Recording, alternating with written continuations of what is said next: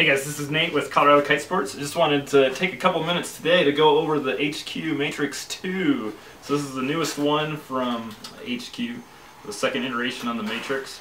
I had it for about 4 days now. Had a couple times to get it out. This is the 18 meter, so it's the biggest one. It definitely has some pull.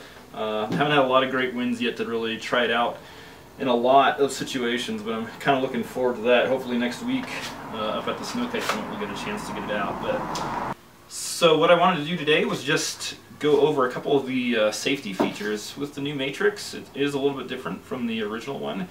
So I had a lot of questions myself in terms of just how exactly the primary safety worked. So I went ahead and took some videos up at the park today. We'll include those as well, kind of how the flagging out system works. So kind of new for this one, they've kind of essentially gone back to a 4-line system where we've got a nice swivel up here that keeps your lines detangled. For the primary depower, what they've done is they've got this red line that runs here, and actually what happens is this red line kind of runs up to the right side leading edge line, so that front line, and when you flag out, when you depower, what happens is it just pulls on that side. So essentially, rather than tacoing the kite like the former edition did, what we're doing now is we're flagging out kind of lengthwise, so with one wingtip into the wind. So what you'll see on the red line is the red line does kind of run through here. It runs through the center of the bar and into a little connection point here that you'll attach your leash to.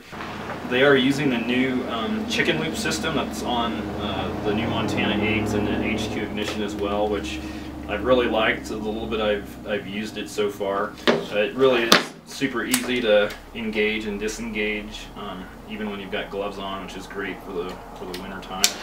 So they're using that, but your leash will connect in there. So to depower, your primary depower system is just going to be to release here, let go of the kite, attach to the leash.